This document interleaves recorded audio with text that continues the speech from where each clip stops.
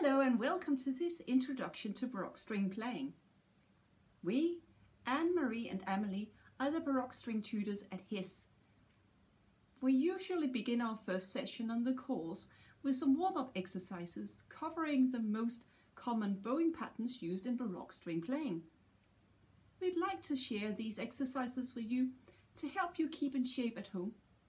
Or if you're new to Baroque string playing, this should help you get started. We will also give you an introduction to how to hold the Baroque cello and Baroque violin in a way that's both informed by historical sources and takes your physical well-being into account. One of the things people immediately notice about the Baroque violin is the lack of shoulder rest and chin rest, and many wonder how it's possible to hold the instrument without these features. The chin rest was first introduced in the mid-19th century, and the shoulder rest came even later in the 20th century. So before that and in the Baroque period, the violin was held without additional support. This might initially be a scary prospect, but actually the lack of additional stuff means that the instrument is much lighter, putting less stress on the joints. During the Baroque period, a variety of holds were advocated in treatises, in paintings, and prints featuring violinists performing. They range from holding the violin on the chest, sometimes quite low, below the collarbone, and on the collarbone, but to the right of the tailpiece.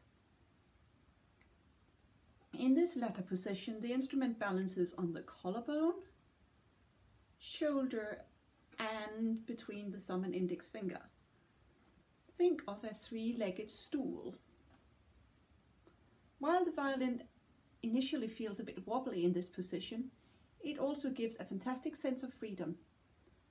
I personally play chin off most of the time, which means that I can turn my head and I avoid neck tensions. Due to the position of the violin, my chin can dip down in front of the tailpiece to keep the violin stable when I shift. Most modern Baroque players put a bit of support, a pad or a bit of rolled up chamois underneath the violin to adjust it. Depending on your shape, the violin might tilt forward to various degrees. You want to make sure that you can hold the instrument easily and still play the E string with ease, so avoid it being completely flat or tilt it so that you bow downwards.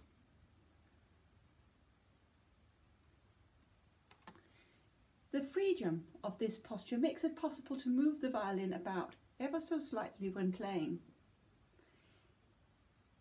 This gives great freedom to the left shoulder. Do make sure to move the violin and bow in counter motion, or the bow will be chasing the violin.